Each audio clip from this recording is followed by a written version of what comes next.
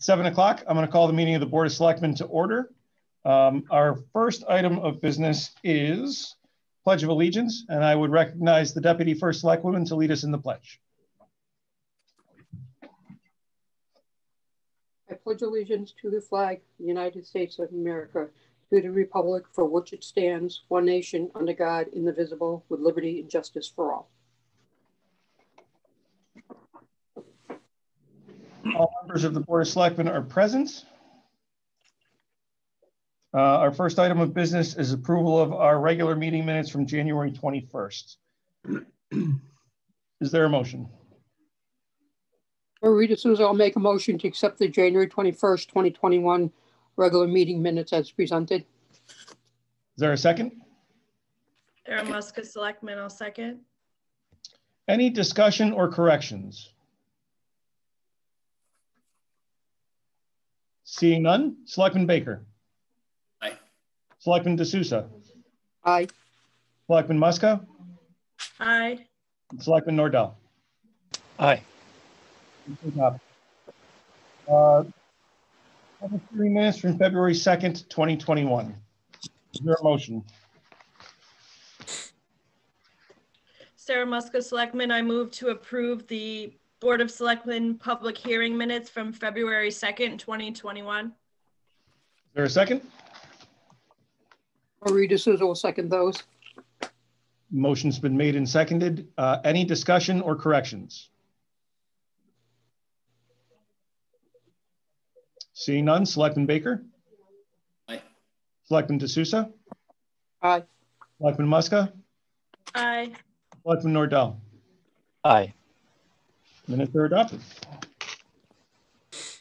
Under communications, I did want to just share with you a proclamation that I issued pertaining to Black History Month. Jason? Yes. You skipped over public participation. Sarah. Is there any public participation tonight?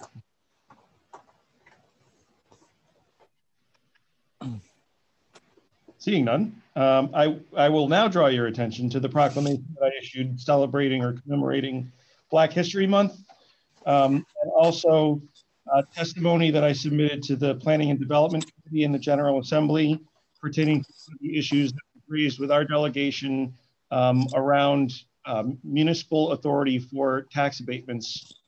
This was, as you'll recall, something that was brought up and discussed when all three of our legislators were joined us for a selectmen's meeting in the beginning of January.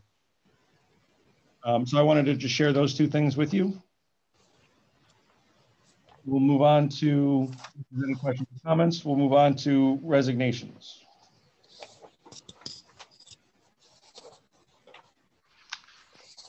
I'd make a motion to accept with great regret the resignation of Jamie Sidoriak from the Inland Wetlands and Watercourse Agency as an alternate member, and also the Conservation Commission as an alternate member.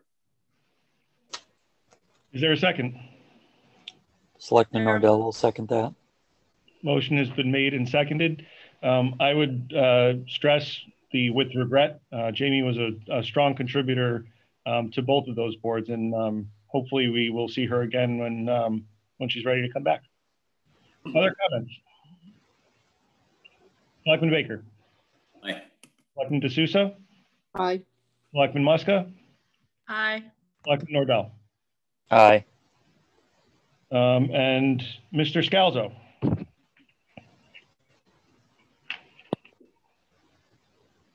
Marie D'Souza, I'll make a motion to accept the resignation of Michael Salzo from the from the Ethics Commission as a regular member with regret. Is there a second? Second. Sarah Muska, Selectmen, I'll second. Oh, sorry, Alan got me. Yeah. Motion made by Marie, seconded by Alan. There was a core group of people who served on our Ethics Commission and came in at a particularly contentious time. And Michael was certainly one of those who I thought handled himself quite appropriately in that role and under those circumstances. So I agree that it will be with regret that he steps off. Any further comments or discussion? Selectman Baker. Aye. Selectman D'Souza. Aye. Selectman Muska, Aye. Selectman Nordell. Aye. See, I told you guys this was going to be a quick meeting. We're moving right along.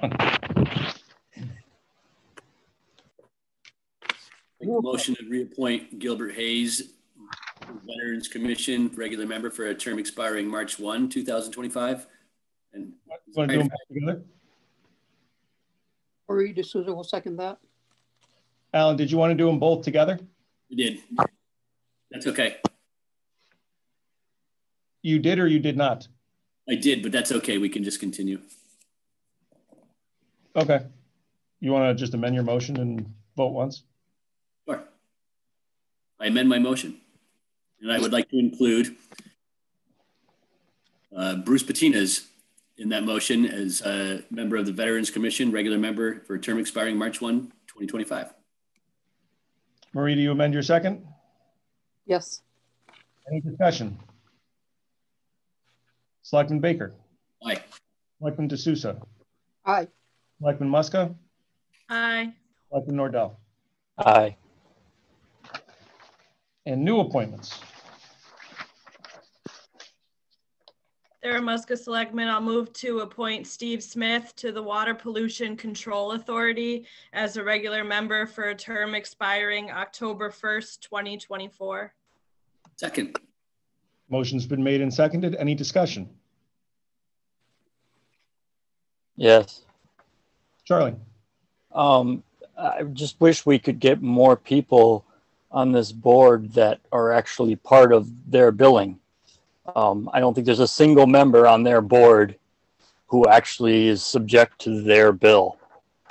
And for that reason, I'll be voting no on this. Any other questions or comments?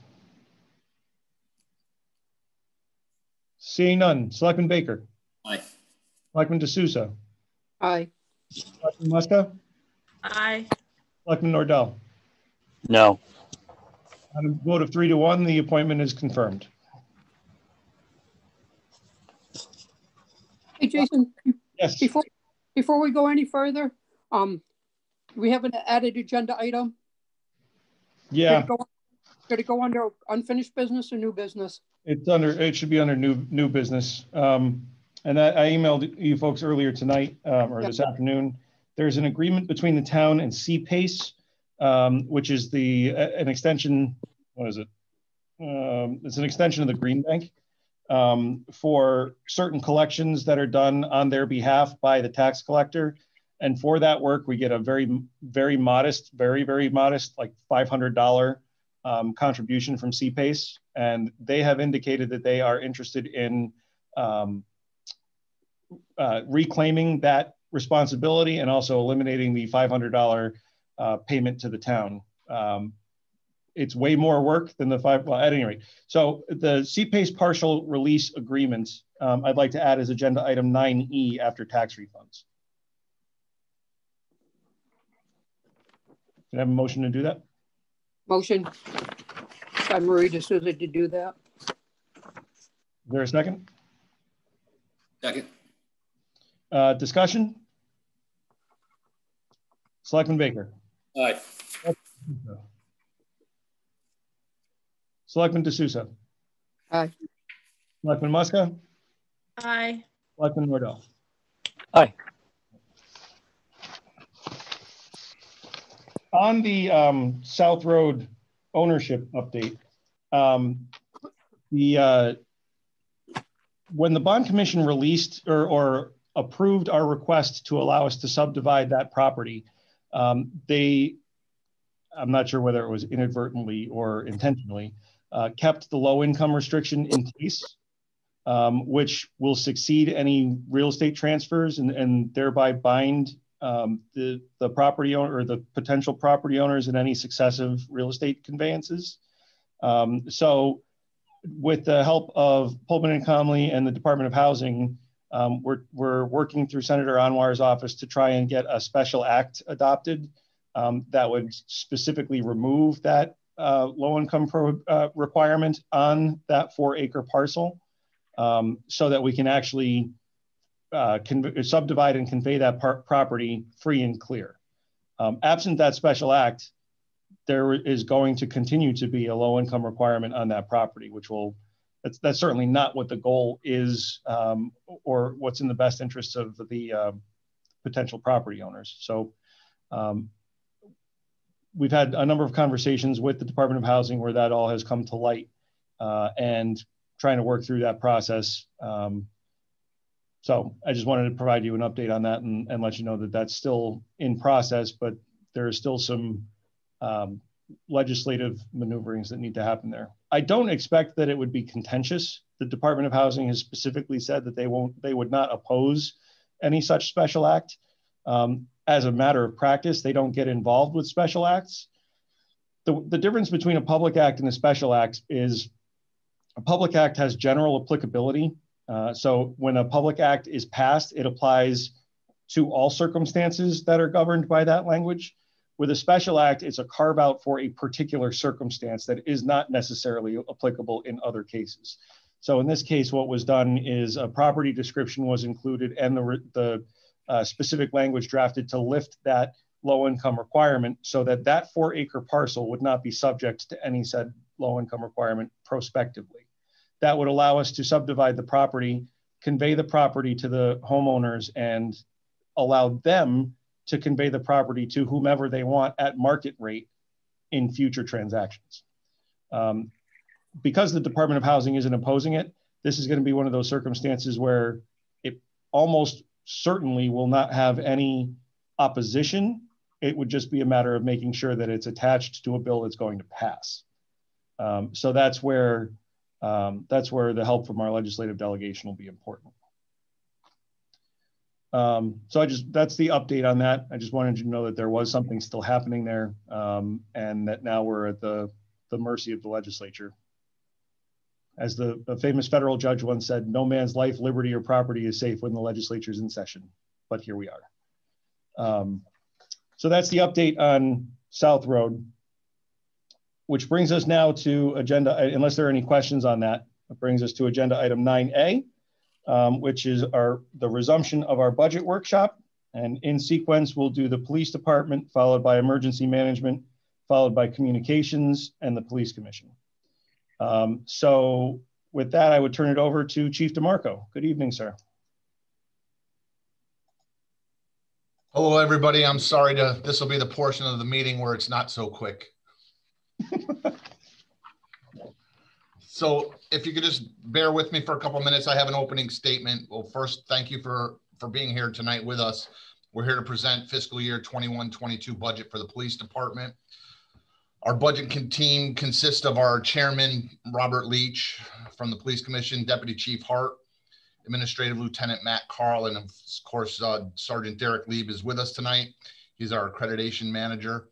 And Bill Freeman, our communications and technology supervisor, is here tonight as well. This year, the sergeant will be covering our police accountability bill and police accreditation, and definitely how it impacts our budget. Deputy Chief Hart is going to actually cover the budget, the overall numbers, and how we make it work every year. Then Lieutenant Carl is going to get into the main focus of our budget and what exactly this community needs and that our staff members definitely need, and that's a comprehensive mental health team staffed from within the police department. If I can bring up my PowerPoint.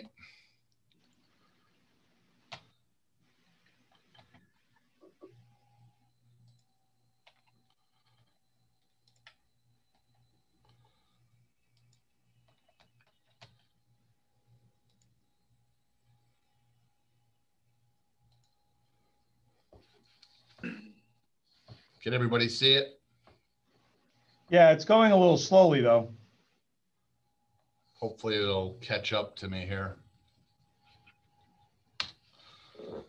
So before we cover the actual accountability bill and police accreditation with Sergeant Lieb, I want to remind you all of a very important and productive meeting that we had with our police commission. Then we had it with the Board of Selectmen and the Board of Finance. If you'll remember, late last year, we were asked to speak with these boards about the pending Police Accountability Act, as well as the state of police relations here in our state, but more specifically here in our town. We had this meeting last year after some horrific police actions and subsequent demonstrations occurred across the country and had brought national attention to policing and ultimately resulted in our Accountability Act that we have in place today. During that meeting, I hope you all remember, we described and we demonstrated what our police department and our team members were actively doing in the area of fair and impartial policing. And we demonstrated that we are far ahead of the curve compared to a lot of other police departments.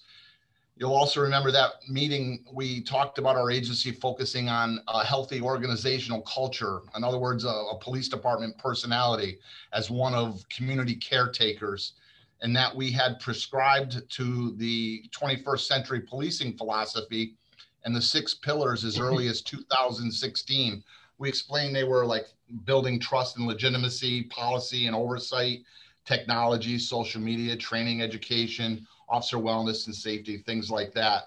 And from listening to those pillars, most of you can see and understand why we do what we do here at the East Windsor Police Department, from our training, our crime prevention efforts, our programs, and our strong social media outreach, even our hiring a communications and technology supervisor. It's in accordance with those 6 pillars, and it's what serves our community best. And since our meeting last year, you should all know that we've completed the intensive work and the lengthy testing process for Tier 1 state accreditation that Derek's going to talk about. And we're only awaiting our results. We're confident that we are days or weeks away from state accreditation.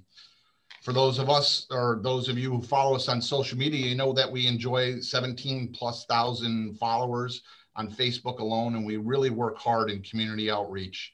It's evident with our toy drives, our Shop with a Cop, community and cops picnics. We took part in live Facebook events with PTSD and domestic violence. And really the hard work of our patrol and our school resource officer and our canine officers, we work hard to serve our community.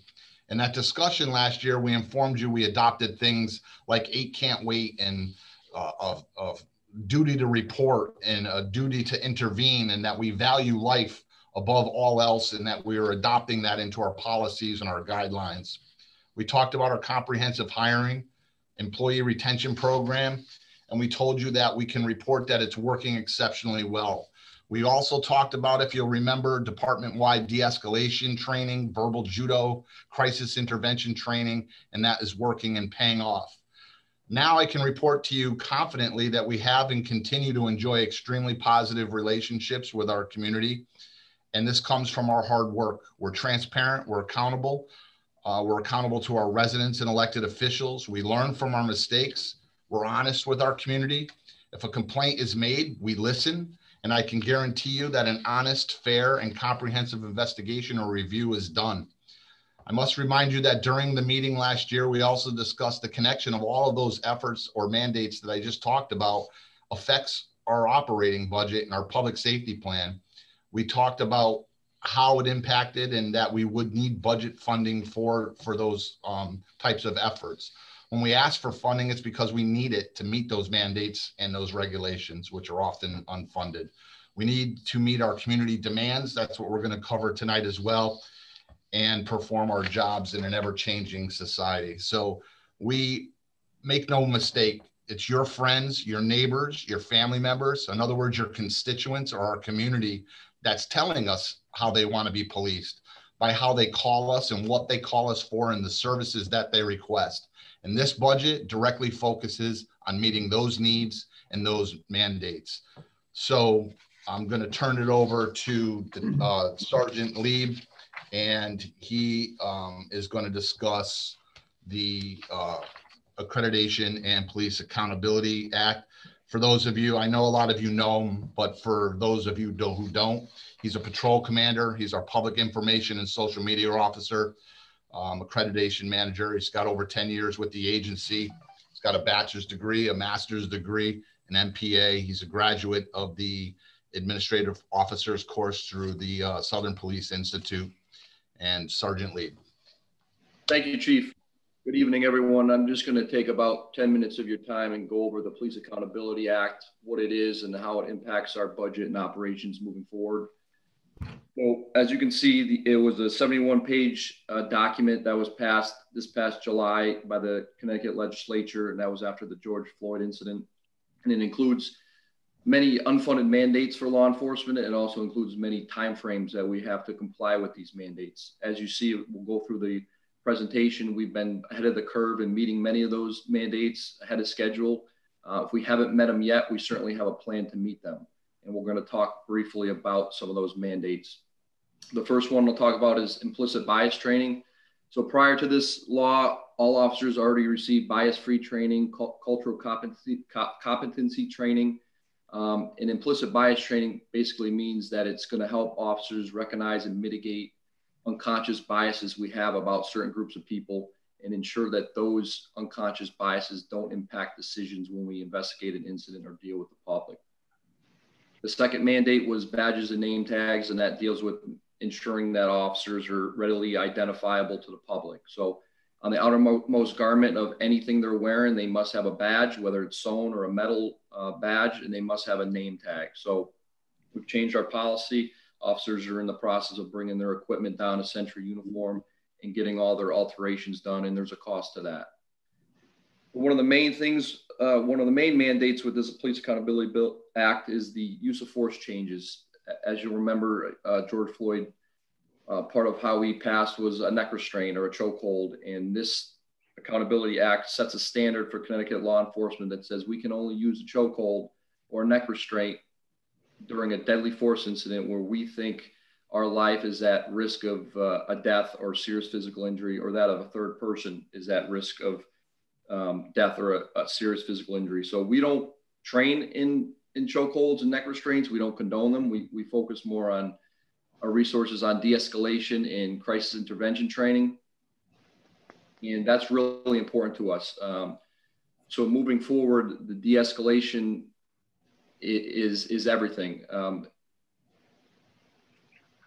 We're not 100% there yet with every officer being trained in de-escalation and crisis intervention because it's tough to get that training.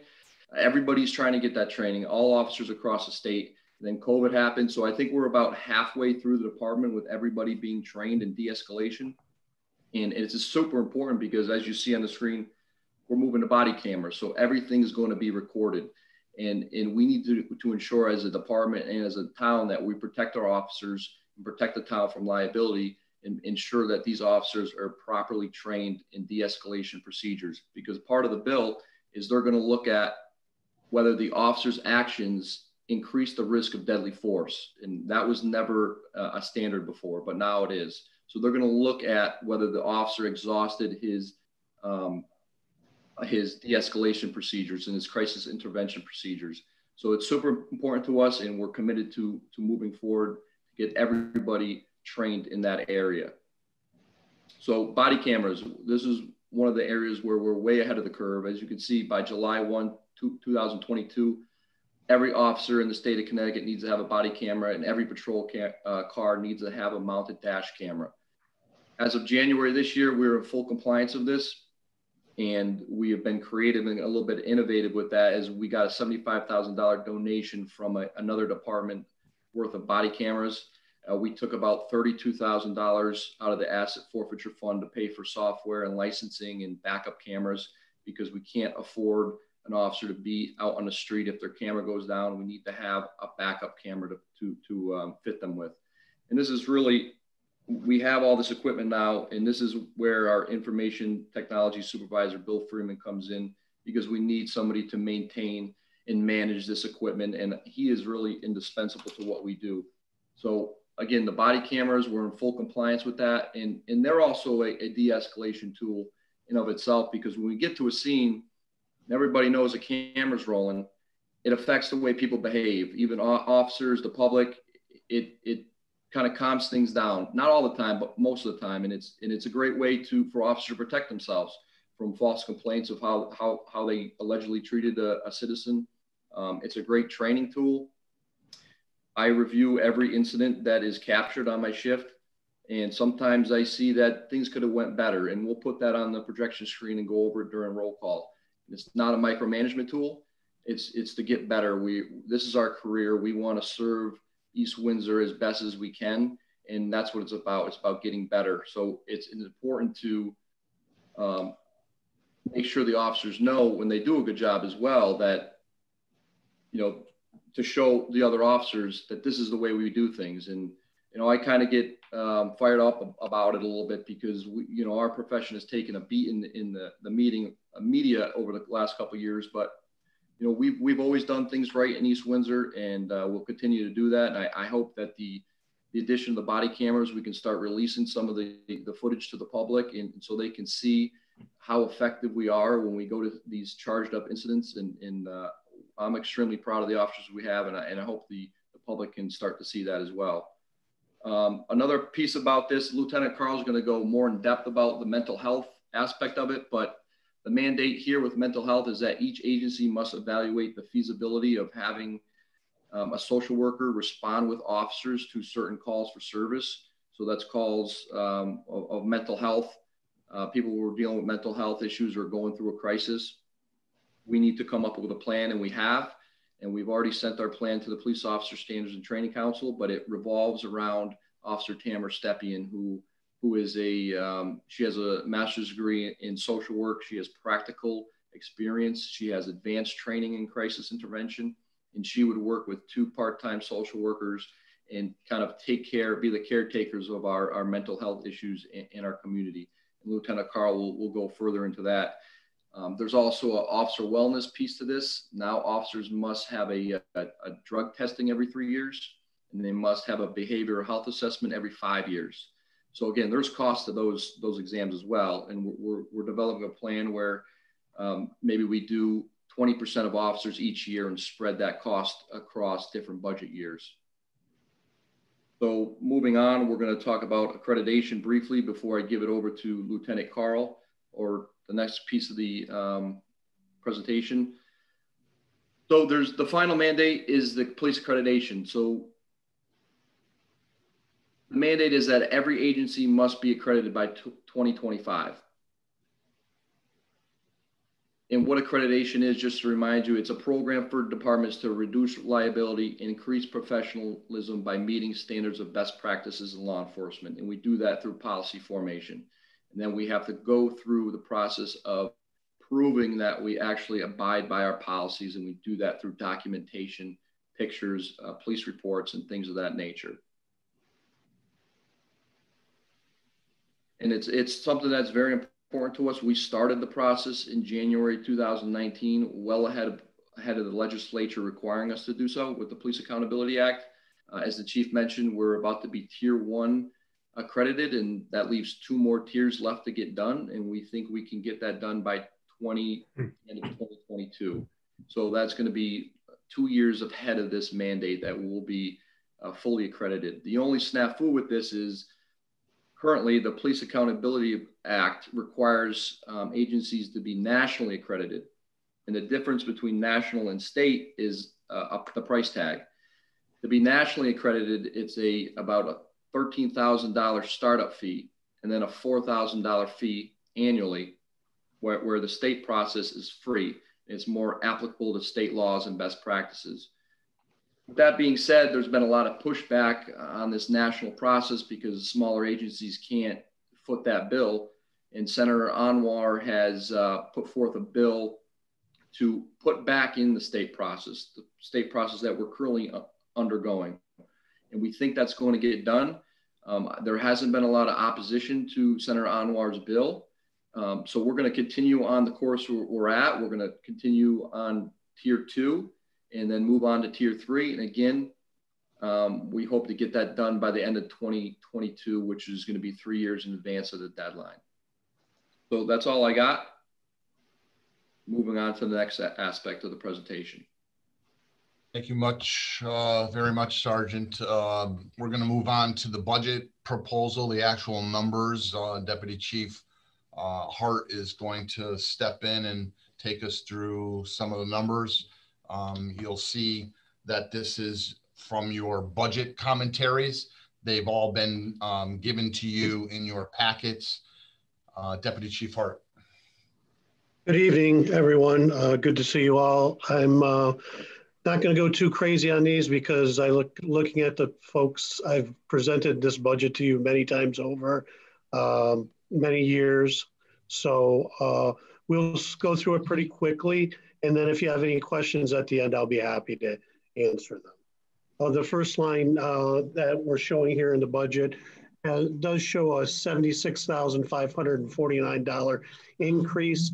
That is an increase to that particular line, but it's not necessarily an increase to the budget because that $76,549 was previously in the officer salary line, and that was for Mr. Freeman's salary. We hired Mr. Freeman this year, and that adopted budget of and the proposed change is just showing that reflective change in this year's or next year's budget. The next line is the officer salary line. It should, as I just mentioned, should show a $76,000 decrease. It does show a nominal decrease, and I'll explain that because this also includes the new officer position that we'll talk about a little bit further in depth into this presentation.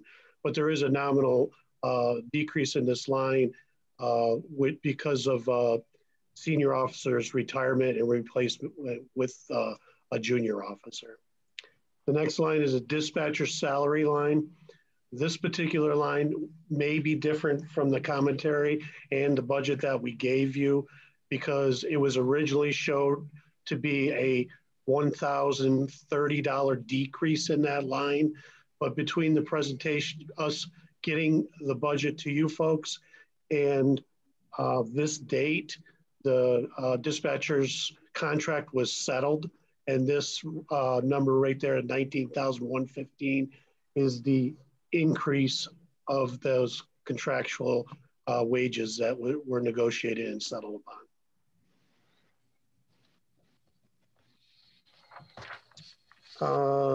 The next line is the administrative salary line. That is the chief and my salary line, and that increase is our contractual raises. PD overtime, in an effort to try to keep this as flat as possible, we did not show any increase in that line this year. And in the salary line, in just an attempt to try to keep the budget as low as we possibly could, we did reduce that training salary line a little bit. Longevity has a decrease. That's mainly because of, as I mentioned before, a senior officer has gone, had retired, and so that changes the rate just a slight bit. So that pretty much wraps up the department salary side of the budget. This is the operational side of the budget, which is a very small portion of our budget. It's less than 5% of our actual budget. We did show an increase in the professional services line because mainly there's need for a couple more additional professional services. One being some of our radar units needs to have some professional work and parts replaced on them. The next line is our vehicle maintenance line. We maintain our vehicles out of this line. I found over the past 2 years, I did a bit of an analysis and found that we were spending a lot more money on tires. They're creeping up in price. So we requested an extra $2,000 in that line, mainly for tires. Historically, this is a travel line. We increased it a couple of years ago from 500 to 1,000 because of the tolls. It seems to be working for us fine, so we kept it flat at 1,000. Supplies and equipment. This is a line that basically takes care of most of the office equipment that we have or need at the police department. And again, we're getting by just fine with that number, so we're going to keep it flat. This line is the equipment line. It's also basically it's a line that was put into the budget several years ago to if there was something that the agency needed or the department needed, we would ask for a specific piece of equipment. That $4,835 was for a speed sign. We are not asking for any equipment this year in an attempt to keep the budget as low as possible.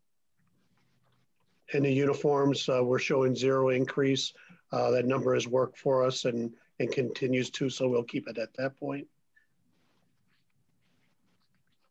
This line here, we asked for an additional amount of money in our original request, but we were told by the first selectman that he reduced it by 6,000, so we knew that.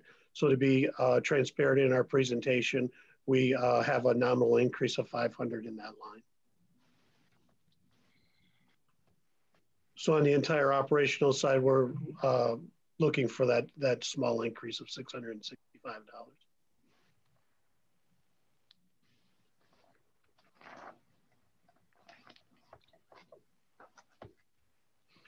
So at this point, this is our budget that we're presenting this year. If you have any questions, budget related, I would be happy to answer them at this point and or later in the presentation if you like.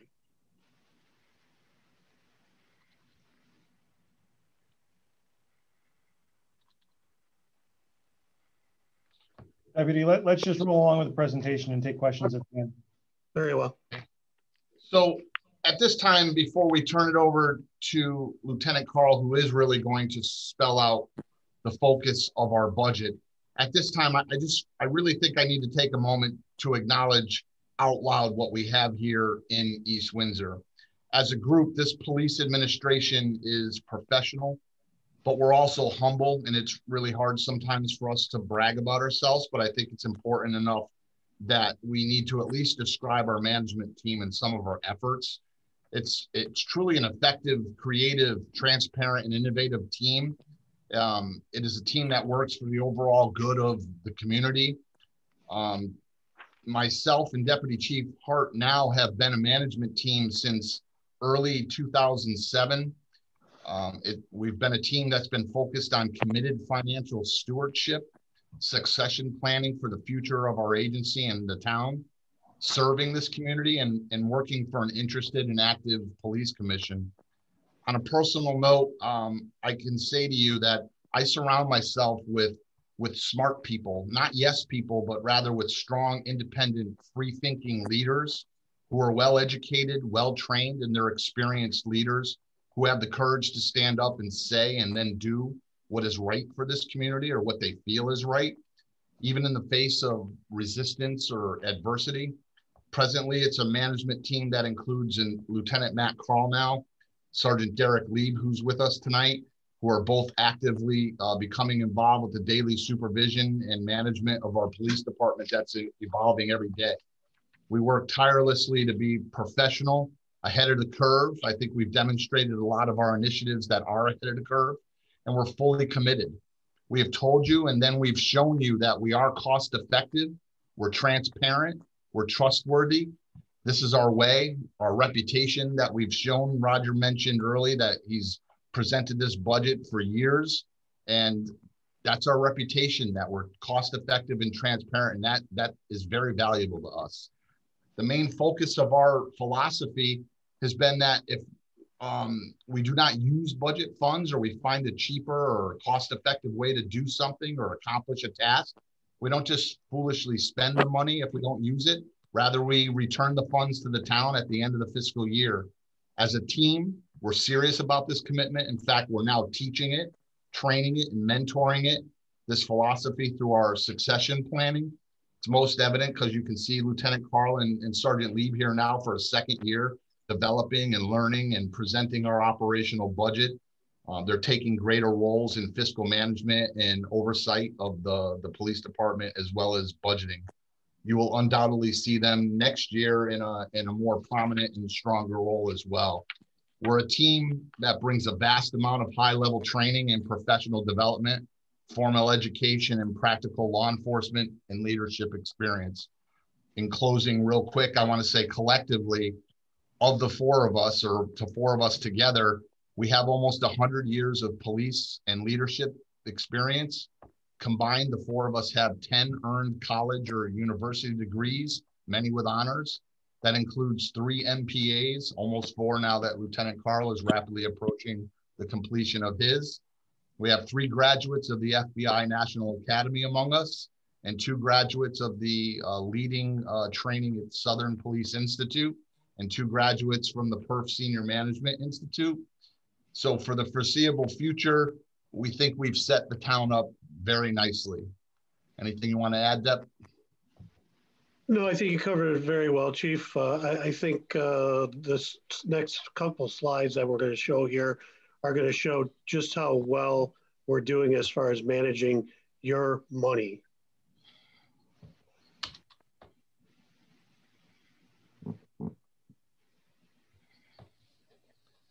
So unexpended budget funds, let's take a look at the last 6 years. Go ahead, Deb. Yeah, this slide kind of speaks for itself as you can kind of move through it.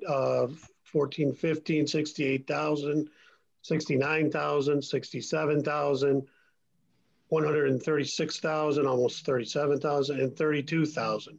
Now, some people may see these numbers and say, well, it sounds like you're asking for too much money. Well, a budget is an estimate of what we're going to spend. In those years when the number was higher, we had unexpected retirements, and it was salary. That was basically most of those numbers were salary. And it ranged between 0.8% of that respective year's budget to as high as 4.1% of that budget. So as far as an estimate of the cost with a lot of moving parts, I think we're doing a pretty good job in this. As the chief mentions, it's kind of hard to pat ourselves on the back, but that's kind of what we're doing here. But it's through hard work of all the people that are here, including the police commission. So next I want to turn it over to Lieutenant Matt Carl, and he's going to discuss our proposal and our innovative mental health team. And it really is the main focus of our budget presentation this year. It meets state mandates under the Accountability Act, and it meets the demands of this community. As you know, Matt is our new administrative lieutenant. He was the detective division supervisor and currently oversees that, as well as training and evidence. And he has nearly 25 years experience with the East Windsor Police Department. Matt does have a bachelor's degree from Central Connecticut State University, and he's completing his master's degree.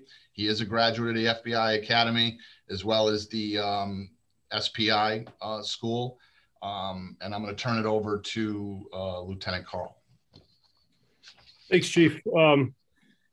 Just to get started here, I'm going to take you through just some housekeeping. I'm going to take you through the next few slides and try to explain what we're going to lay out forward with our mental health team and the solution to what Sergeant Lieb talked about for our Accountability Act and how we're going to handle the calls that we're getting for service.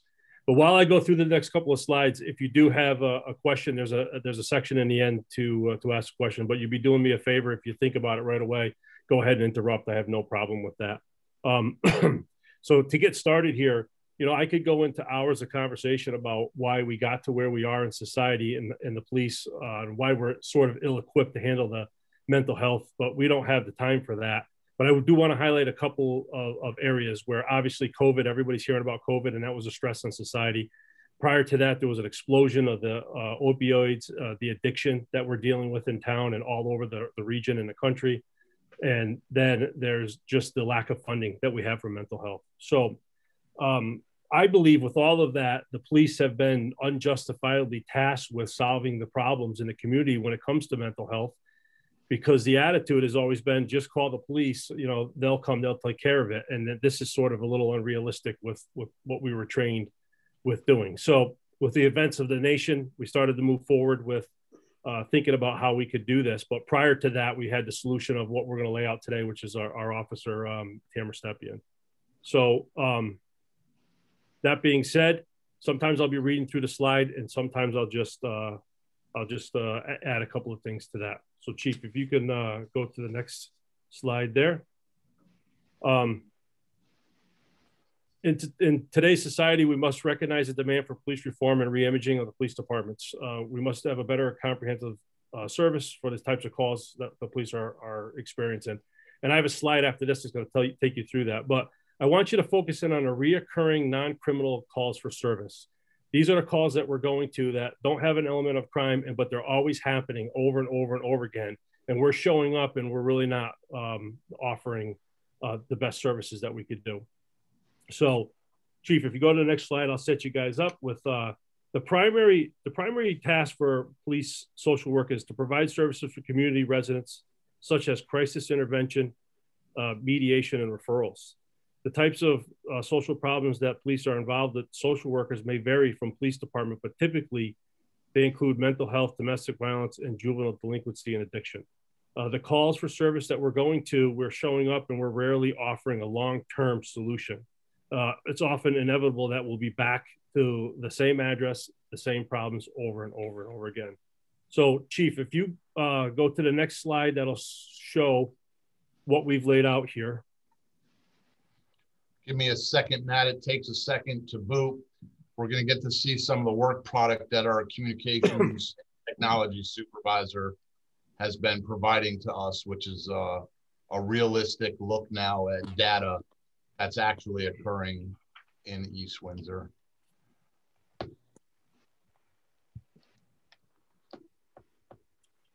So like the chief, I do. So if everybody can see this, I'm going to eventually take you all the way around the board, starting in the top left, go to the top right, bottom right, and then the bottom left. But so you can see this number of 141. So this is historical data that Bill Freeman has grabbed from our CFS, our calls for services from last year, 2020. We are hyper focused in on accurately grabbing this data. So going forward, now that we've made a few changes in what we're doing for our collection of data, this information will be accurate and much more focused on areas that we need to do going forward. But if you see this chart right here, you can see that you have, domestic violences. Last year we had 69, stolen motor vehicles, 36 in the bottom left corner. You can see that. DWIs 30, missing persons 10, robberies 6. Breach of peace 171, larcenies 169. But I want to stop and focus in on this mental health 141. So we looked at our historical data and came up with what we believe is 141 cases where we know that we had an element of mental health when we were going to that call. And those were either reoccurring individuals that we dealt with before, or that we had to use our mental health skills to sort of address. That 141 is a big number. So if you think about the calls that we're going through, if we had a mental health team and that mental health team was handling 141 calls for service a year, I can tell you that's more than the detective division does. And the detective division is bigger than one person. It's a lot to do. That's, quite a bit of calls, because these aren't simple calls show up. These are follow-ups. These are getting involved in people's lives and finding a comprehensive solution to handling their issues. So they're in depth and they're complex. So that just sort of addresses that 141. If you go over to the top right, you'll see the mental health calls by day of the week. We were able to break down that chart by day of the week to show where we're the busiest. So if we put together this mental health team, we can focus on the areas and show that, although we have mental health calls all day long, every day, we have clusters and where those clusters come in. So we can focus the best of our abilities on those times and really address those issues. So if you go back to, if you look in the bottom left, everybody can see that those are the hours of the day, starting at midnight all the way through. Bottom right. I'll figure out my rights and left when I get a little older, but the bottom right. So anyways, these are the hours of the day. You can see the calls for service on those 141 were broken down. Midnight, 1 in the morning, 2, 3, 4, 5. So these are the ones that we're seeing all day long. You can say they stay pretty consistent. The lowest, I think, is 5 in the morning. But if you go back to the main chart, Chief, and you click on any of the day of the week, so click on, say, Saturday or Sunday or Tuesday. If you click on that pie chart, we further can drive it down to the day of the week. So if this is a Tuesday, you can see that we know that we have calls for service on Tuesday when the clusters are. So we can focus that team in this area at those times to really, really provide the maximum amount of service. The intended effect of this is that the other officers that are going there now, they're freed up. And that's what we want to do. We want to free up our other officers to do work in the areas that are a focus of what policing is, and that's the high crime areas, traffic accidents, motor vehicle, stuff like that. So the bottom left, the last area, and I know that I'm moving through very quickly, and we can explain this if you ask questions later, but in the interest of time, I'm trying to move it along. You can see that the highest call that we have that results in mental health is the medical aid. Then we go to aided person, we go to welfare check. You have to get to the fourth reason for the call that we are going on before you get the first example where the initial call has an element of a crime. So that's where we get these reoccurring non-criminal complaints that are resulting in the bulk of that 33, 28, and 27. That's the pretty decent amount of those 141 before we're getting where the police are actually showing up.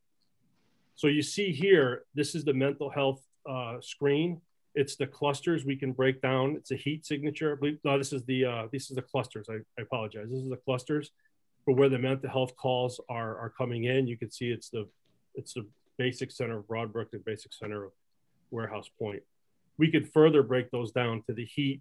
We have a heat signature part where they are, and we can give the mental health calls by CFS. Chief, if you hit that one right there, those are the calls in town. So the reason we put this up is you can tell they're town-wide. All these calls are coming in town-wide. So back to home and moving on to the next slide, if you could.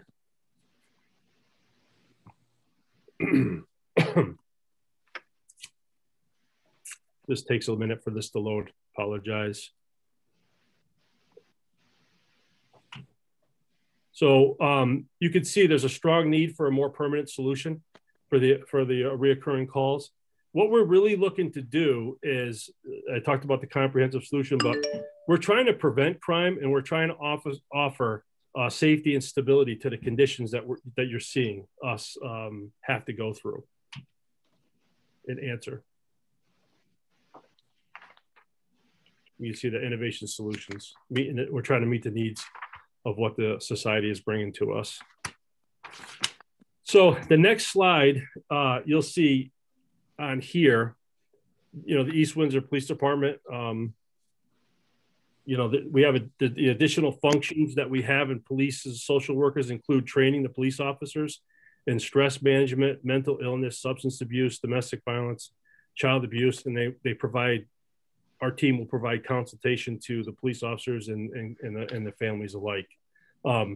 We currently staff a full-time police officer in Tamara Stepien. She's been with the agency for about 10 years. A little bit on her background, Sergeant Lee went into it, but I can add a little bit more.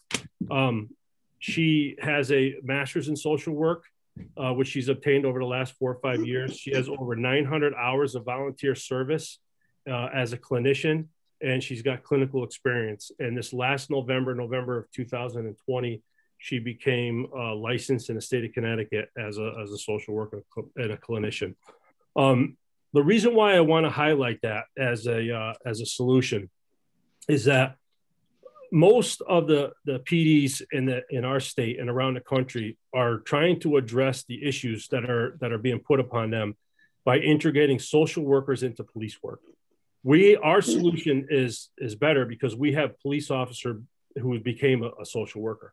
Nobody else has that solution. If you tried to get that solution, it would take you 4 years because, like I said, we've got tens of thousands of dollars invested in Tamara Stepien in her education for that. And the benefit is that a police officer knows the officers, they know the community, they know how we react to situations, they know how to train us better to handle situations, they know our lingo, and they know our experiences. Social workers have a value in other police departments, but there are struggles to integrate them into police work and police society. So that being said, you can go to the next screen. I want to talk about what the program would look like, and then our return on investment. So what the program is going to be is if we get the replacement for Officer Stepien, she would be full-time dedicated officer She would work with 2 part-time social workers that are in the process of being hired and vetted by the police department that would help her and augment her in answering those calls. They would provide peer support for the police department. They would provide training internally in crisis intervention. Tamara actually instructs part of the crisis intervention, the ability to work with us for de-escalation techniques. And that starts with, the training starts with getting our officers with the idea that right from the beginning, our dispatchers are collecting the information on a call. They're gathering information. Our officers are assessing the situation, threat, and risks before they're getting there. They're trained to consider our police powers. Is this an area that we actually have authority over, or do we need to look at our policies and follow our policies? Identify other people that we may need to get to a team, like a crisis team or a 211 sort of situation where we need mental health evaluators, and then ultimately act, review, and reassess. And what that means is that we can put a comprehensive team together, a plan, act, and if it works, it works. If it's not, we'll go back to zero and start over again, but we'll have those people in place to help us out. And that comes with department-wide training that they would put together. And the mental health team basically would work with our officers for the peer support and the after action reviews when we have critical incidents and things that really affect society and affect our officers. So you'll see where the return on investment is the community has already invested tens of thousands of dollars of taxpayer money into her training and into our training together. And that return on investment will come back to us where we get internal training, we get peer support, rapid response to these non-reoccurring sort of calls for services. We have a more comprehensive long-term plan that we can provide them that frees up the police officers in the districts to go do the investigations of traffic collisions and focus in on those areas where there might be more crime, or certainly the appearance of crime, and get them back to the police work. So how did we get here? The chief mentioned earlier that the community, we have trust and legitimacy, and I think we've worked hard to get that with the community. But ultimately, our authority comes from the community and the types of calls that the community wants us to handle and how they want us to police. Some communities want to worry more about blight or loitering or things like that. Our community, clearly you can see where they have a need for answering mental health calls for service and addiction. So that we're answering that call with this team, and the whole goal is to try to prevent it in the future, take a preventative measure, and trying to get into the homes, trying to get into their lives, trying to build these long-term solutions. That way, educating our department along the way for our officers to identify these things. We'll have a team to refer these cases back to. And then also, we have a team that would also help our officers with their mental health issues that they may come up with along the way of their journey in their career. So if there's any questions, or if you guys want, Chief Deputy, want to add anything to that? Yeah, you want to say something, Dep? As I mentioned earlier, when we were looking at the salary line for the officers, I mentioned that we would be talking about it. This is a new position, as Lieutenant Carlitz said. We're looking to hire a new officer, then take Tamara out of patrol, have her dedicate to this program, a team effort working with 2 part-time licensed social workers. We're currently working with the town right now through the Youth Service Bureau funding, and they would continue that through here. Our goal is to move forward and deal with these reoccurring mental health calls and try to reduce them over the year. That's our goal. We hope to be able to come to you in 2 or 3 years and show you a reduced number, not a 141 number, but something a little more palatable to show that we're getting people help, we're getting people the resources they need. Some of the envisionment of office space is available right off of our lobby. It would provide a level of security and protection because it's right off the lobby, but it provides privacy for people to come for services and resources and help. And And that should really jump out at you at the bottom of that screen, that it is a preventative and proactive measure to address what your friends, neighbors, community members are asking for by way of what we just showed you through our calls for service. And we're still convinced that that's scratching the surface. When you saw like medical aids and things of that nature, sometimes that coding doesn't capture mental health, but it happens to be a mental health capacity to it. I can tell you, to close out, we've had an incredible past week and a half here with mental health calls. Lieutenant, if you got 2 seconds just to cover just the last 10 days. Sure. So we had 4 significant calls in the last several weeks. We had a resident that tried to take their life, and unfortunately for us, they were using a shotgun. The neighbor was able to wrestle the shotgun away, but it did go off and fire into the ceiling. That's got a positive outcome. We had another officer show up to a call where one of our other residents was trying to take her life. Our entire shift spent quite a bit there at the call to again come with the outcome was fantastic, because we were able to disarm her and get her into an ambulance and get her services. That was a reoccurring call, because we were there several years ago with different officers doing the same thing. So that's one of the ones that was reoccurring. We also had an 11-year-old juvenile that wanted to harm a parent with a knife. We were able to come to a positive solution and conclusion with that. And lastly, most recently, we had a resident in town that wanted to take their own life. Our officers were able to get to the scene, disarm them of several knives, and get them some help. All this comes with what we're able to do with the limited training we have already with our officers being trained in the critical incident and the response and those things I talked about, formulating a plan right from the beginning. So if we can handle these calls, the issue is there's not going to be a lot of follow-up, because we don't have a mental health team that would follow up with these folks. But if we can get that team in place, these are the types of things that every single one of those incidents has a high potential actually, for use of force and sometimes deadly force. We've been able to avoid that, thank God, and hopefully that continues in the future and we keep our use of force low. But I think this program is invaluable to offering that solution for that. And that's just in the last couple of weeks. I guess before we get to questions, we'll follow the first selectman's instructions. We'll come up to the ending of it real quick. And this is our proposed police department budget, or our financial plan and public safety plan for crime prevention and reduction, and to provide services to people who really need it. And we believe that the demand's overwhelming, that this mental health team will be a true community asset. If you have any questions of us, we'll turn it over to you now. And we hope you support us and support our budget and serving this community. I'd start off, I do have a couple of questions. And Chief, I'll direct this to you, but if you want to task somebody else on the call, that's fine too. Could you talk a little bit more about the critical incident training? Yeah, I'll probably turn it over to one of the other guys for that. But it's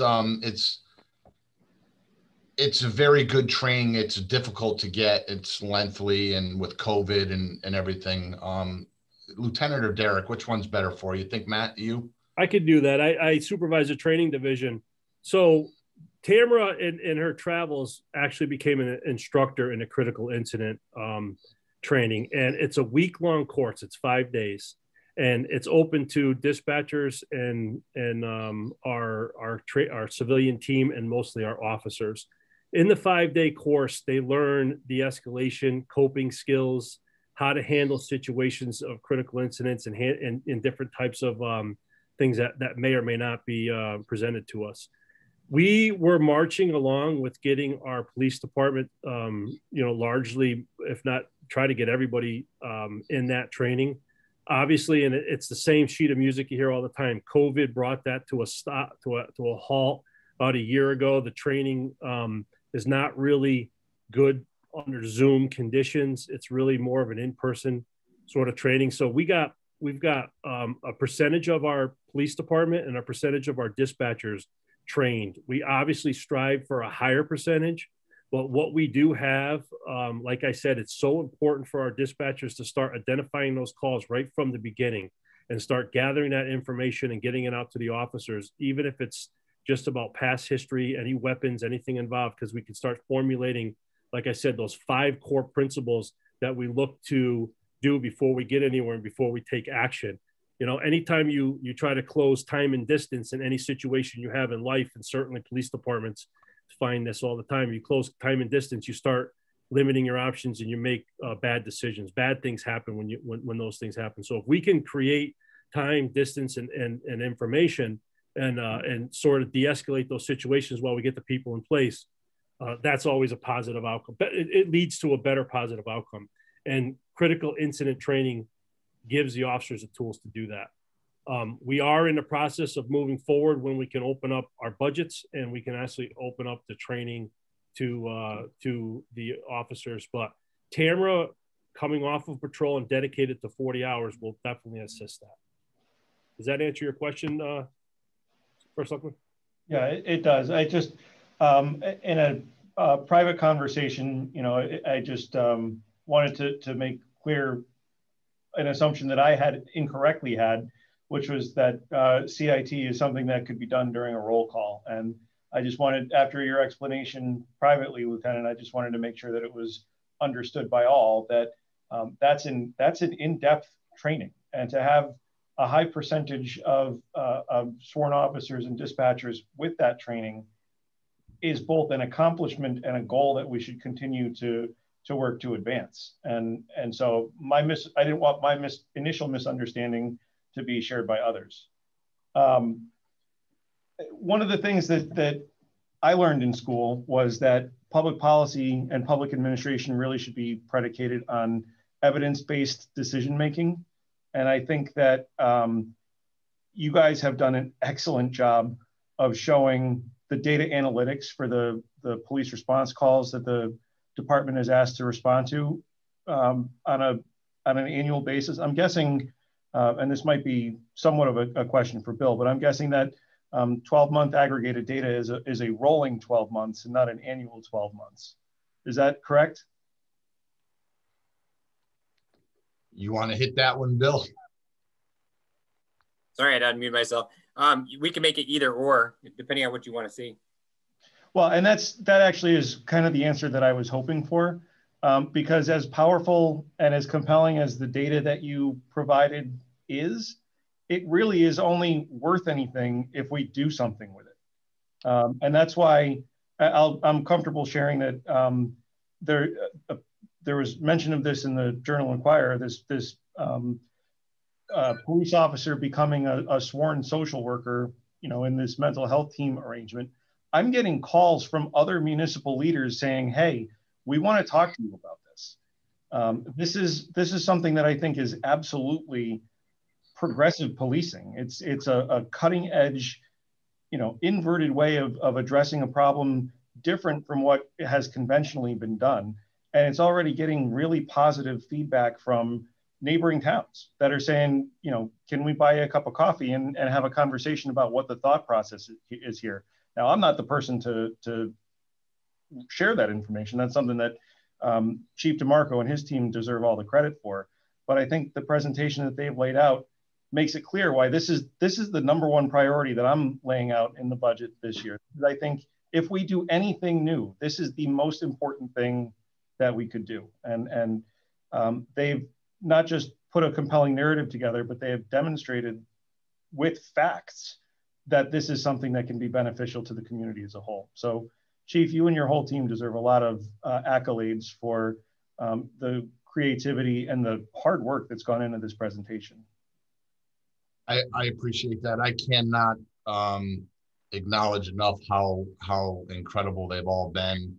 I got to remind you, Bill's only been here for a few months, and you're right. It's what you do with the data. And we're doing this on the crime and disorder end of things too, so that we can hotspot and place our police officers in districts and places at times when things are happening. Lieutenant Carl went over that with mental health and days and times. We're just scratching the surface of what we're capable of doing. We are evolving as a police agency and in a good way. And we're working together as a team, and I cannot acknowledge how well they've all done. It's been incredible. And I agree with you. This thing is really preventative. It's progressive. I guarantee you, we're not only going to get area police departments in towns and cities calling us, there's going to be a lot more. We're in a partnership now and through a grant with a private company to try to embed a social worker. And we've had some difficulty with it. Deputy Chief Hart can talk at length at some of the difficulties that we've had with it. We are looking at it the opposite way, as Lieutenant Carl described. We think that this program will have a townwide impact already with youth engagement and social services. And I think it'll be a townwide resource that we will all be proud of. Well, and that's the other piece of this that I find particularly compelling, is that this is a interdepartmental partnership that's already stepping up. I mean, just the notion of this as a possibility is already stepped up the recruitment work we've been trying to do around the Youth Service Bureau support staff. That's been a need that the community has, and we need to do something different in that space. And this is a natural partnership. So, you know, I again, this is, I think, this is a cornerstone piece of this budget. So I can't see with the Chief, with your still sharing the screen, I can't see any of the other participants, but if there are any members of the Board of Selectmen or the Board of Finance that have any questions or comments for Chief DeMarco and his team, oh, there we go.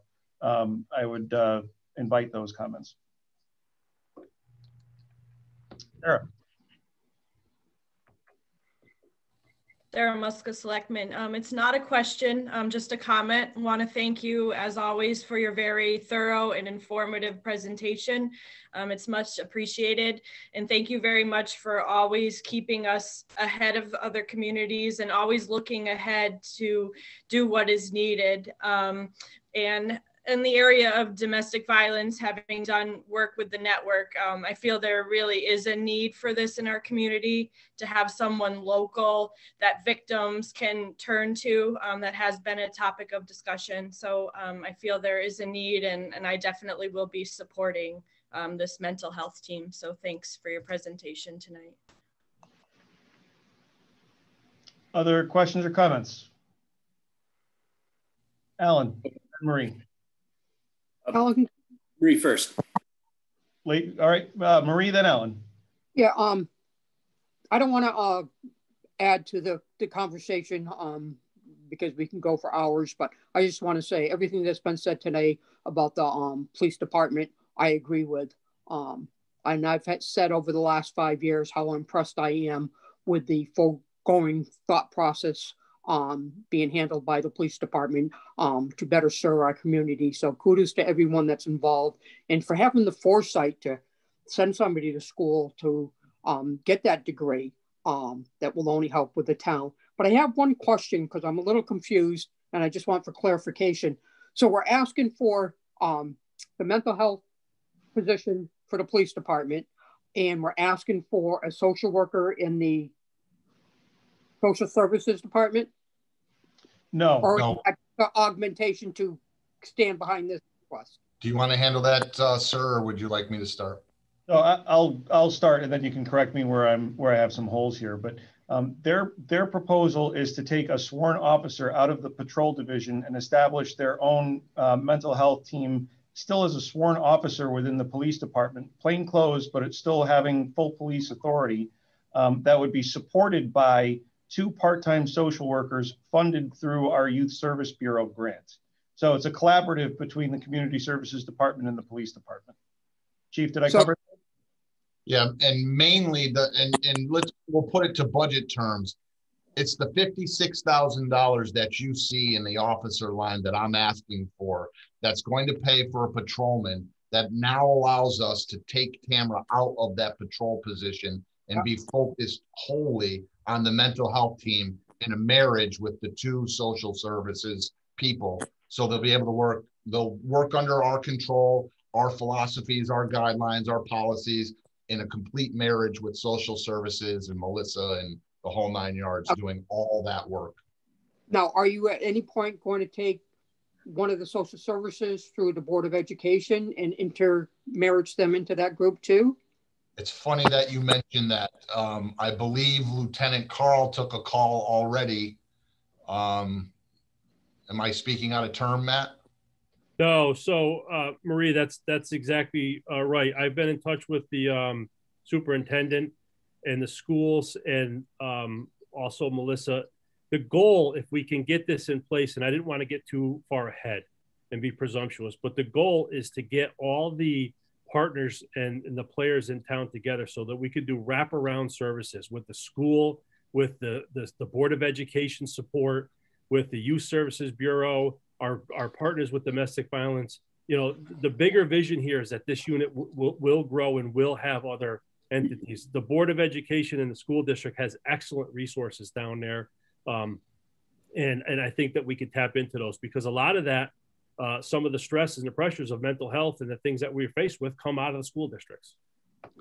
Real quick, I want to focus on one thing, because it has a lot to do with what Selectman D'Souza said, but also what Selectman Muska just said. And that's in the area of domestic violences, where we're hitting, I think it was 69 or 70.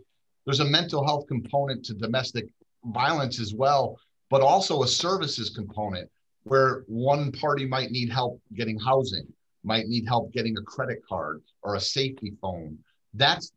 It's a mental health team, but that's the services, the wraparound services, youth and engagement in schools. So it's all going to wrap in. That's the vision of ours. That's where we want to see it go. Thank you. Appreciate it. Well done, guys. Thank you. Other questions or comments? Alan. Yeah, so I do want to echo, I think it bears repeating what I think Lieutenant Carl said and others have said. You guys definitely have earned the trust, both financially and from a peacekeeping standpoint. And I think we have a lot to be proud of in this town. So I just wanted to say that. Selectman D'Souza's comments or question actually brought out part of what I was going to ask. So I'd just like to take that a little bit further. And you know, I guess I'm envisioning right now, when you have these contacts, these mental health contacts, you know, the officer is there, they kind of diffuse the situation, and whatever is going to happen with that person is going to happen. But that's the end of your involvement until next time there's a call. Maybe you, and correct me if I'm wrong, but maybe you're saying, you know, I suggest you go see somebody or get some help or whatever. In this new paradigm, what are you envisioning the handoff being? I'm seeing, or I guess I'm hearing that the camera is going to, you know, basically take on some cases, but eventually they're going to have to hand them off and you know, to other agencies or whatever. How far do you guys envision taking this with each of these cases? So that's a great question, and I don't want you to think that we're uncaring, but you know, we run a district or a manpower of 2 officers and a supervisor. They go to a call, they handle it the best they can, get them whatever services they can, but they have to move on to the next call or do the next thing. They can't always get back and things of that nature. So we're talking about that case follow-up. The value of the social worker, and I can tell you now, Matt talked about it briefly, with her 900 hours in volunteer work. She's integrated with a lot of agencies already, working with them.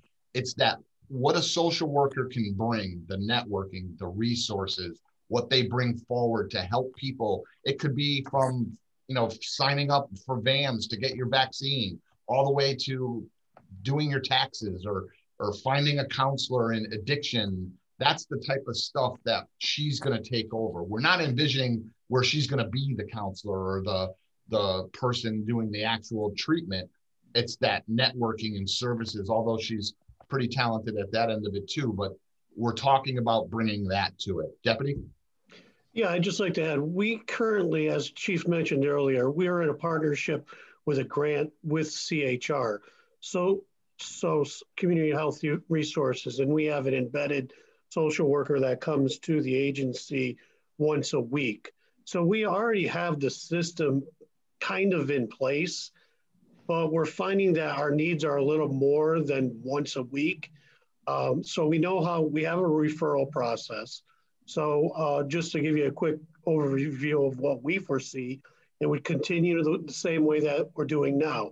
The officers would respond if Officer Stepien was working and she could respond as well. That would be helpful. If she's not there, we could do referral forms, which we already have in place.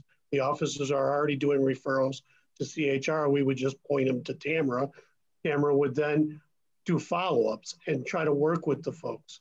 And one of the problems we're having with CHR right now is it's a civilian social worker, and she tries to get into the homes, but she doesn't have a rapport with the folks, and she's finding out that they don't even want to answer the door when she does the follow-up because she's unknown to the community. Tamara's known to the community, and she has a rapport with a lot of people in our community. So we would expect that she would follow up, and with the assistance of the other social workers working part-time, they would be able to work together to form some kind of a plan to get the person help as best they could. I don't want to discount the second portion of that, and it was back about 10 slides ago, but it's a dual component. It's not only for the community, but it's for the employee as well. We're police officers, and we see a lot of repeated compounding stressful situations and PTSD and stress and depression. Sometimes the town employee is the best clients to the social worker, and we want to provide services and peer support and training and referrals that way too. So that's the vision. So I think a couple of points I just want to lay out there. The town has already paid for Officer Stepien to become an MSW. She is, and if anybody's ever known a social worker, they're not just a social worker when they're on the clock. They are, from the moment they wake up until the moment they go to bed, they are social workers. But that's an important point here, is that Officer Stepien is currently on third shift. So one of the things that can be, I would imagine, derived from the data analytics that Mr. Freeman is able to pull out, is you can actually target her shift obligations around when the demand for mental health services are, using the data to actually show that there is a need on this particular day during this particular window for that enhanced service for the community. That doesn't necessarily comport with a third shift patrolman. This is, I think, a more creative way of using the resources that they have available. Other questions or comments? Charlie. Selectman Nordell. Yeah, great job, guys. I think this is an incredible concept, and I can't see anybody not being able to get behind this and support you guys. So good luck and thank you. Thank you. Noreen or Tom? My only thought, when other communities come to see what we're doing, make sure nobody's poaching any of our officers. I think we want to keep them. It's funny that you say that, sir, because I can tell you right now, we have something that's very unique. We have a certified licensed social worker who happens to be a certified licensed police officer. Nobody has that. And it is highly sought after. I can tell you right now, I'm not making threats, but if this doesn't happen here, it might happen somewhere. They will poach and they will come. They really will. Just be careful. We are. Noreen, any questions or comments from you? No, I'm all set. Thank you. Amy, do you have anything to add on this one? Nope, I'm good. Guys, awesome job. And thank you so much for the forethought you put into the proposal. It clearly shows how well thought out your concept is. We have a couple more budgets to do with you, though. And I think the next one, I lost my agenda. Hey, can I just ask one budget question on the police side? Hey, Chief, the dog pound, you got the money in the budget. There's been some recent disagreements between the police commission comment that was made and the response that was made at a meeting that hit Facebook. Are we good at the dog pound? Yeah, that's been a long-term issue. Do you want to go over that, Deputy, or do you want me to? I can field that, Chief. Well, technically, yes, we are good at the dog pound. There was a capital improvement project that was put forth by facilities that I think this may be the second or possibly the third year that it's been put forth to do some much needed improvement down there. Some of the things are mandatory and have to be done. The concrete has to be sealed properly. There's a few other minor things that have to be done to bring the pound up to acceptable code. We are grandfathered in for a lot of the reasons that are on the list. So the $60,000 would probably do us very, very well if the town would in fact invest that capital improvement at some point. But currently there's a brand new heater down there. There's a brand new oil tank down there. Facilities has been paying a lot of attention to it down there. The thermostat has been moved into the kennel area so the temperature doesn't go below a certain point. The doors had been replaced that lead outside. We got rid of heavy steel doors that could have injured the animals and replaced them with polyurethane doors. They do seal better than the metal doors sealed, but they are not weatherproofed 100%. But because the thermostat is in the kennel area, even if it somewhat does reduce the heat with the doors, the thermostat will kick the heat on and it heats it adequately. So I spoke personally with the ACOs and I think this is part that some folks are missing. When these things hit Facebook and they think that the animals are being mistreated down there, that couldn't be further from the truth. We have two very professional part-time animal control people who love animals. And if there was a problem down there, you better believe that they would be pounding the door down to the chief's office and my office to get it fixed if those animals were in danger in any way, shape, or form. So, you know, above all of this fray, we need to thank our professional part-time ACO people. They do a lot of hard work for us. Thank you. And I agree. And I wanted to put it out there because I want to get rid of that disclaimer that was put out there, misnomer, whatever, that we're good up there. Thank you. Further questions or comments from members of the board? So if we're ready to turn the page on the police department proposal, next up is emergency management. And I would call on our emergency management director, Chief DeMarco. To go back to share the screen. I promise you we'll return now to quick meeting. This one will be quick.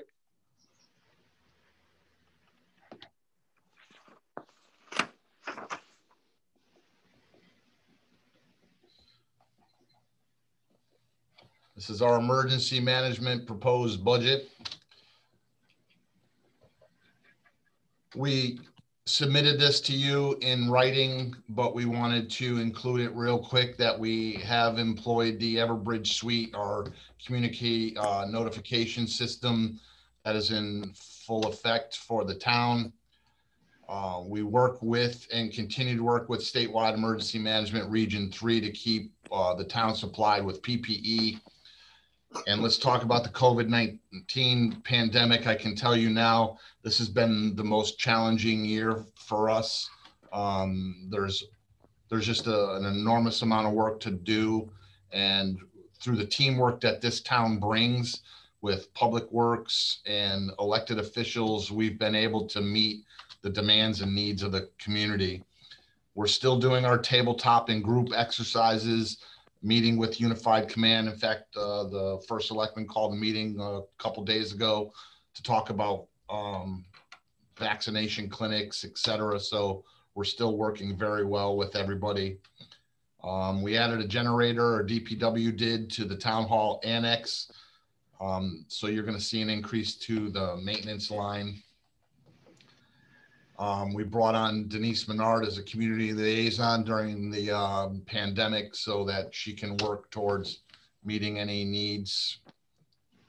Some of our goals and priorities, we're still very weak in the area of shelters. Of course, opening a shelter during COVID would be very difficult, but it continues to be a priority to us to plan for the future. One of the difficulties is PPE. We do have a good supply now, and I'm comfortable with it, but it requires constant maintenance. Right now, there's an extreme shortage on gloves. Back at the beginning of COVID, there was a shortage on every single thing, but we're townwide, we're in pretty good shape. Our operations plan is still something we work on all the time, updating it. We've been doing that as well. Succession planning, we're now in a very good situation where there are 4 of us. Myself, the deputy, Lieutenant Carl is now 3rd in command in an operational component, and Judy Tweedley is still doing all of our paperwork and grant work. We're working with the state in North Central on vaccinations. We're very active with that. I'd like to say goodbye to it as soon as possible, but unfortunately, we just don't know when we will do that. I think it's going to be here for a while. And then here is the budget. Deputy? Okay, I'll start at the top with the stipend line. That's showing an increase of our adopted budget, but if you remember, during this fiscal year, the select board and the board of finance increased the stipend line for the chief and myself, and to include Lieutenant Carl now. So that's just showing that net change over the adopted budget of 2021. So the chief mentioned, okay, the phone line is next. That is showing an increase of $8,565. The reason why we have that increase in there is that that's the yearly cost for the Everbridge suite system, our community notification system. We increased the equipment maintenance line $1,000 because we have now the increase of the town hall generator to maintain as we move forward. And it's roughly cost us $1,000, excuse me, per generator per year. And that's concludes the increase on the upside of $9,565 for a total increase for the 2022 year of $23,355.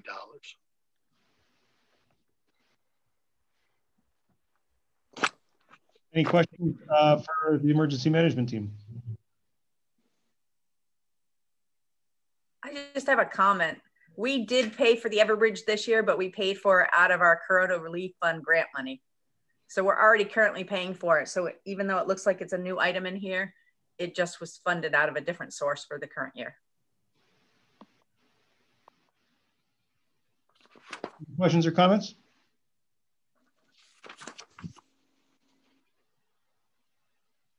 Okay. Is it communications that's next? Yep. Yep.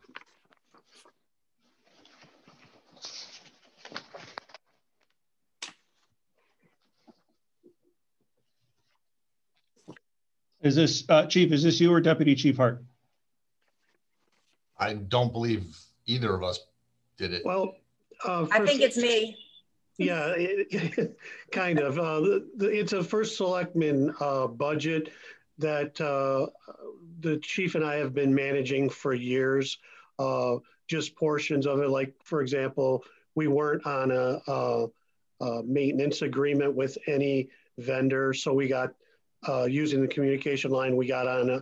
We went out to bid. We got on a vendor to maintain our radio network. We assist you and the treasurer in maintaining this line. So if anybody has any questions, I can probably answer. Well, the one point that I would make about the budget pertinent to dispatch is that now that we're separating out the Broadbrook Fire Service from the town budget as well, that budget line is, Amy, correct me if I'm wrong, but that's going down to 9,400, right? Yes, and that would be just the East Windsor ambulance portion of the dispatching bill. So both fire departments are out. The police obviously use their own dispatching service. So that's just reflective of the ambulance. And that's a fee we pay Talon Network. Yeah. Okay. Any questions or comments on that? Yeah, just a quick question. I notice in the detail that you have on that, in this area, we're paying for annual maintenance for Firehouse software. Is that a specific component of Firehouse software that somehow gives us some sort of interface to dispatch, or to data from there, or are we paying for Firehouse software here for both the fire departments? Well, it's coming out. That's current year. I'm not sure where anything talks about Firehouse software at all. It's in the detail in the budget book. But Alan, that's the original or the existing budget. It's not reflective of what is in the Munis Run spreadsheet, because that is showing fire service expenses that is no longer going to be there. Okay. So just as a reminder to folks, and I should have done this at the outset, the documentation that's in the book represents either current year or initial department request. You have to compare it to the Munis Run with the revised budgets on it to show what the difference is between my budget recommendation and what was submitted by the departments. That's a departure from last year, where Amy was able to show in the Excel spreadsheet the progression. So you have to turn a little bit more between pages now. So Alan, that Firehouse software notification is actually Talon Dispatch's expenses. So that detail tells us how much we're paying for each organization, what's Warehouse Point, what's Broadbrook, and what's East Windsor Ambulance. So it's their expenses that we pay to be part of their dispatching center. Okay, that was my confusion, because I know that the fire departments pay for their own Firehouse software, and so this is actually a component from Talon. Yeah, the quote is from Talon, but even that expense won't be incurred by the town any longer going forward. Understood. That's it. If there are no other comments on communications, next up would be the Police Commission. I'd recognize Chairman Leach. Good evening, everybody. How are you? Good. No real changes. Same as last year.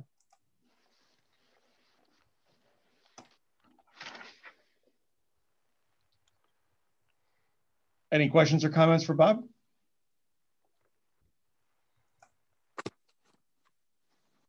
Okay.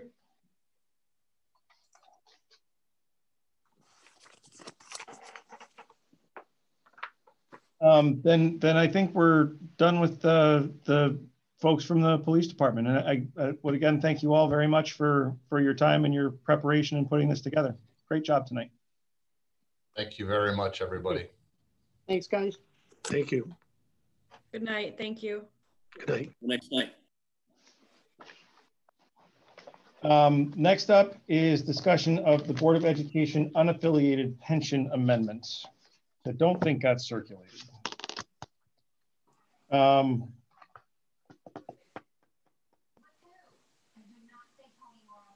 actually want to postpone that, and I want to postpone 9C as well. There are some things I want to discuss with you guys, but it's a negotiation point. So I don't want to do that in open session until we're ready to take some action on that. So could I have a motion to postpone those two items? Selectman Nordell will move to postpone Items 9B and C of the agenda, Board of Education unaffiliated pension amendment and Board of Education unaffiliated pension amendment, Appendix H, clarification of Appendix I. Is there a second? Marie D'Souza, second. Made and seconded. Any discussion? Selectman Baker. Selectman Baker votes in the affirmative. He's muted though. Selectman Muska. Aye. Selectman Nordell. Aye. Selectman D'Souza. Aye. Okay. So we're going to pick up tax refund. Sarah Muska, Selectmen, I'll move to approve the tax refunds totaling $4,379.37. Is there a second? Second. Made and seconded. Any discussion? Selectman Baker. Aye. Selectman Muska. Aye. Selectman Nordell. Aye. Selectman D'Souza. Aye. Now we'll take up agenda item 9E, which is a discussion of the Steep Pace Municipal Agreement partial release. This was emailed to you folks earlier today. I'm bringing it to you at the request of the tax collector, who brought it to me at the request of the Green Bank. As I explained when we added this agenda item, the arrangement has been that the town, or towns in general, provide a particular service for the Connecticut Green Bank, and in exchange for that collection that's done at the local level, we're paid a nominal fee of $500. The Green Bank is interested in reclaiming that function from municipalities, or at least partially refunding that function from municipalities, and foregoing the $500 contribution that they made to us for that service. This is something that effectively means less work for our tax collector and basically no loss in revenue. So a very, very small amount. So Patty asked me to bring this to you and to ask for your acquiescence in entering into the partial release. And so that's why this is in front of you.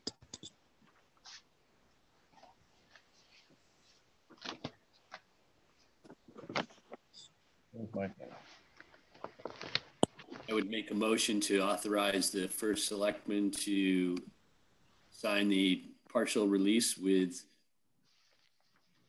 the C-PACE partial, to sign the C-PACE partial release agreement. Is there a second? Marie D'Souza will second that. Motion has been made and seconded. Any discussion?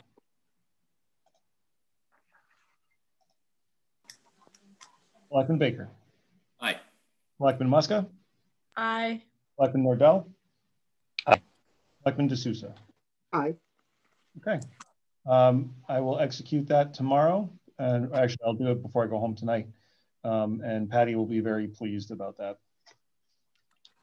On to Selectmen's reports.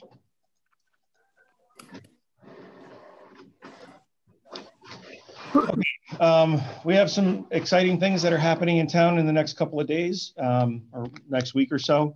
You may be aware of some of them, but just in the interest of sharing with the general community, I am very pleased to report that the town is hosting a COVID vaccine clinic in East Windsor tomorrow. We have partnered with the North Central Health District, the town of Vernon, and Priority Urgent Care, and will be administering about 100 doses of vaccine here in town. In order to get the vaccine, people must register for appointments ahead of time, no matter where they're trying to get it. The town can help with that when people are trying to register, and residents can call East Windsor Social Services for help with that. We'll be going forward, we will be maintaining a waiting list, and we will host these local clinics in town as often as possible, but that will really be dependent on the availability of the vaccine supply and how frequently we can get it. In addition to the partners that I mentioned earlier, I want to sincerely thank and recognize our local fire departments, our police department, the East Windsor Ambulance Association, and our very dedicated town staff who have helped to set this up. As of 2 days ago, we were operating under the assumption that we would be able to do a small clinic with 50 people. And yesterday we were told it would be 100 people, and we were able to get all of those spots plus a robust waiting list filled to make sure that we can get as much vaccine into our own community as quickly as possible. Our partnership with Vernon will also allow for a very limited number of appointments at their COVID vaccination clinic this Saturday. Only people who are eligible under the state's COVID vaccine distribution plan are eligible at either clinic. And that includes so far medical first responders, healthcare personnel, long-term care facility residents, and anyone over the age of 65 years old. In order to maintain this partnership with Vernon, which has allowed us to set this up and hopefully will allow us to prospectively offer this as a service, we are seeking volunteers to help staff a regional call center. The call center is located at the Rockville Public Library. Anyone who can make a regular commitment to help staff the call center will help continue the town of East Windsor's access to vaccine through the collaborative. If anyone is interested in volunteering at that call center, they're asking for half-day shifts, and they're asking for people to make commitments more than one day so that when you go and you get trained, they can have some continuity in operations there. Anybody who's interested in volunteering at that can reach out to my office at 698-1334. I also want to share that the town of East Windsor will be partnering with Southern Auto Auction, the Hunger Action Team, and USDA to offer a farmers to families food box pickup. We'll be distributing free boxes of perishable food items next Thursday, February 25th and Friday, February 26th from 9 a.m. to 2 p.m. while supplies last. The distribution point will be the Southern Auto parking lot located at 5 Phelps Road. This is going to be done on a first come, first serve event. All households are eligible, but only one box per household. They'll be asked to stay in their car and make sure that they have room in their trunk. We're looking for volunteers at this event too, and anyone interested can call 860-698-1450. We're also now offering assistance with tax preparation through AARP for returning senior center clients. This free service is offered to senior citizens in our community to help them complete their filings at no charge. Yesterday, I was very pleased to join UConn's T2 Center to talk about ways to stay connected with the community during the pandemic. Other panelists included transportation professionals, Council of Government representatives, and private consultants, and we all agreed that the changing circumstances of the pandemic have led to a new urgency in terms of finding ways of engaging constituents. It was a really good conversation. I thank them for having me, and I thought the conversation was beneficial. More than 50 people participated in that or listened to the panelists present at that, which was pretty impressive to see. Lastly, I want to point out that the town is in need of volunteers to serve on boards and commissions in the community. We currently have vacancies or openings on many boards, and we need to ask folks to step up and serve where they're comfortable there. Anyone interested in serving on a board and commission can reach out to my office or can fill out an application that can be found on the town website. That's all I have, and I would call on the Deputy First Selectman. Thanks, Jay. Well, if you're tired of the cold and the snow, just hold on to the thought that spring is only 29 days away. Our budget workshops are in full force. On February 8th, we had our first set of budget workshops. On February 9th, I attended the Planning and Zoning meeting via Zoom. On February 10th, I met with First Selectman Bowsen on the budget reports. I needed clarification on the budget report issues. February 11th, 2021, I attended the Police Commission meeting via Zoom, which I was glad I did because I was able to see that presentation for the first time, was able to absorb and double check things. So I'm glad they did that again tonight. February 16th, I attended a Zoom meeting for the Economic Development Commission, where the elections of office were voted on. Gilbert Hayes, chairman, Bob Like is vice chair, and Jim Richards is the secretary. On February 16, 2021, our second set of budget workshops. February 17th, I attended the East Windsor Housing Authority meeting briefly as they had executive session that was lengthy. The residents of Park Hill were recipients of COVID-related necessities from the Rotary Club. They provided them with hand sanitizers, masks, and a few other things. They also received a box of food from the Lions Club for each of the 84 households up at Park Hill. So thank you to both of those organizations. February 18, 2021, budget presentation in a Board of Selectmen meeting. During the course of the received for South Street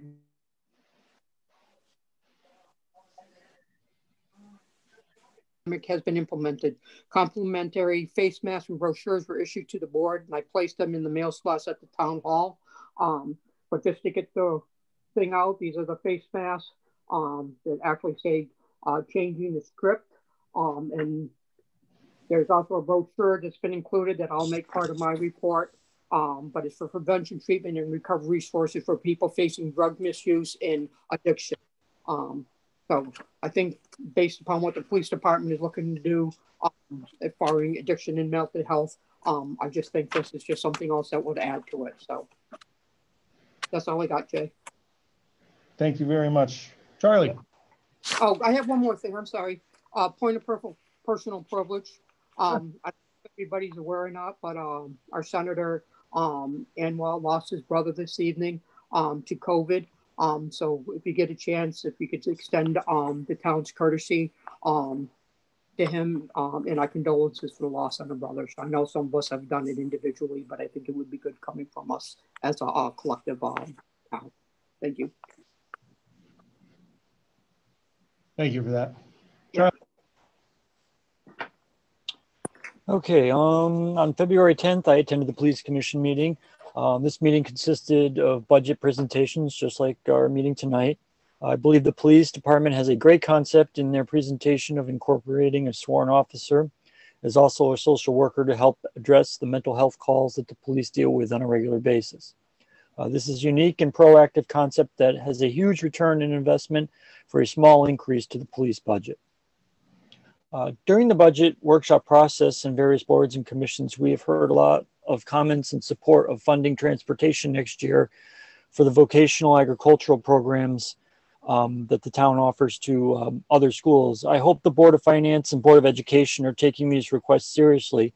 I strongly believe these programs allowing students to attend schools like Suffield to get an enhanced education in these fields not offered here in town are crucial. Programs like these have been offered for many years, and I think the value and end result of the students who attend these programs are exceptional. And that's all I have. Thank you, Charlie. Sarah. Great. The Warehouse Point Fire Commissioners met on February 8th, which was the same time as our first budget workshop, so I was unable to attend.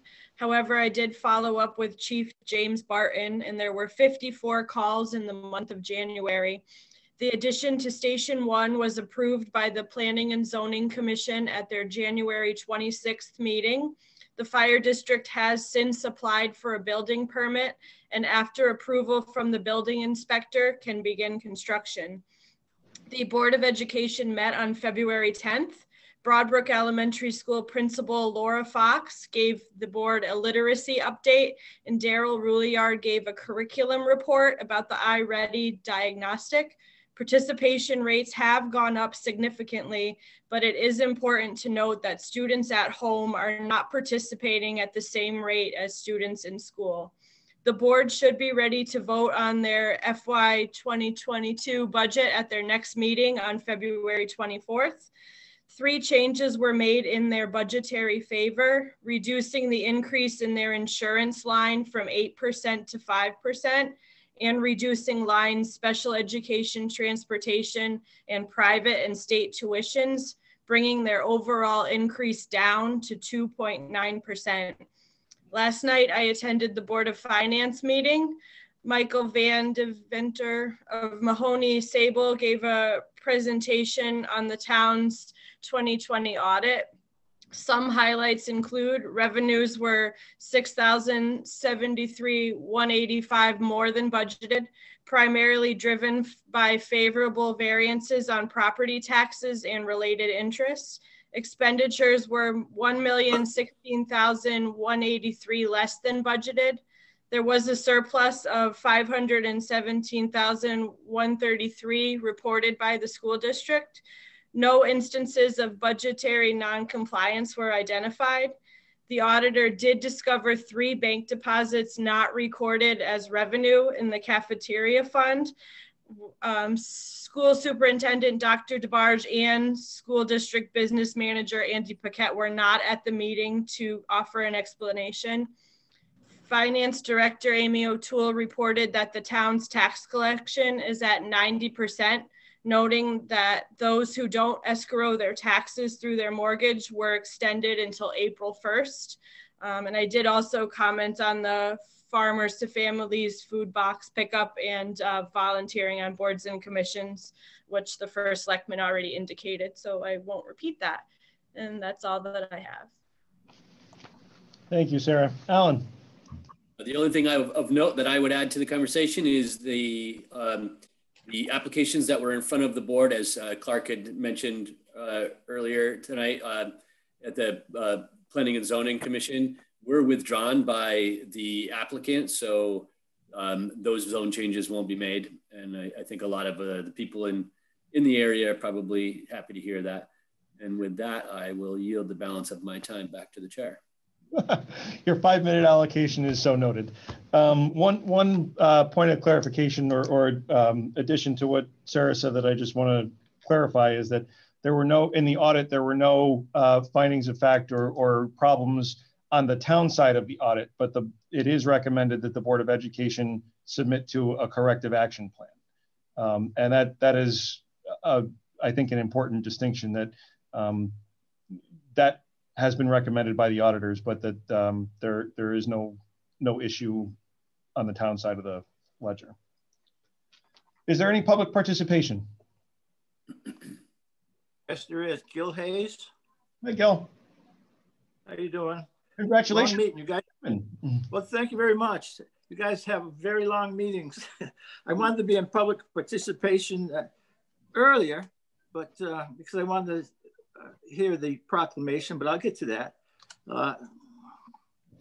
In your meeting on the 4th, I did express interest in Black History Month in relationship to East Windsor, and I applaud you for the creation of a proclamation.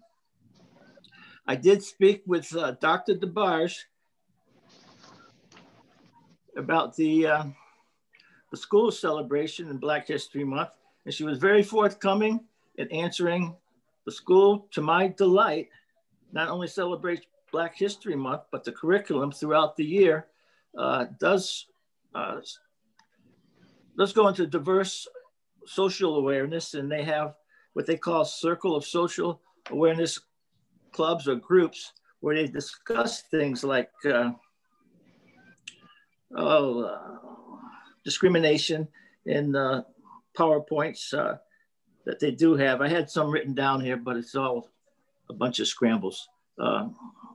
One example is diversity, and diversity, and the example they give was the art of thinking independently together, and that's a good segue into discussing different things like they have a whole group here of things that. Hold on, I had it here. And I know it's late. You guys been here a long time, so I'll just cut it short, all right? The school does do it throughout the year, and Dr. DeBarge, back and forth, has sent me many examples. I do, well, I would ask the question that the reading of the said document to the record, is that necessary? Shall it just go on the website? What do you think? The proclamation of Black History Month for East Windsor. It's going to be included in the minutes. It'll be posted on the website. That's good enough. So I won't hold you up any longer. There's several things that I found out about the school, and very enlightening, but I won't hold you up any longer. It's all on their website. And I'm satisfied to it's not just me satisfied. It's just I brought it up in your meeting on the 4th. So I just stuck to it, not to poke any problems about it, but it looks like we're going forward. A stick, I think, gathered together is unbreakable. So I read that somewhere. I'm not taking credit for that. But thank you very much, Board of Selectmen, First Selectman, and good luck going forward. Thank you. Thank you. I'm all done. Right. Any other comments from members of the public?